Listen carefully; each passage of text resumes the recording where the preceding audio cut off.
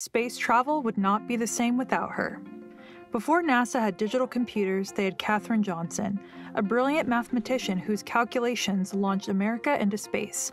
But her greatest challenge wasn't the math, it was overcoming the barriers of being a black woman in the 1950s aerospace industry. By age 15, she was already in college. Despite working in a segregated office and not being allowed in key meetings, Katherine refused to be ignored. In 1962, NASA was preparing to send John Glenn into orbit. Her calculations were so precise that Glenn refused to fly until her final approval. Katherine went on to calculate trajectories for the Apollo 11 moon landing and played a key role in the emergency return of Apollo 13. Without her, space exploration as we know it might have been very different. That's why at Valley PBS we're inspired by pioneers like Katherine Johnson and committed to inspiring young minds. Through our Engineer It Girl program, we give girls hands-on opportunities to explore science, technology, engineering, and math because every child deserves a chance to reach for the stars. And that's why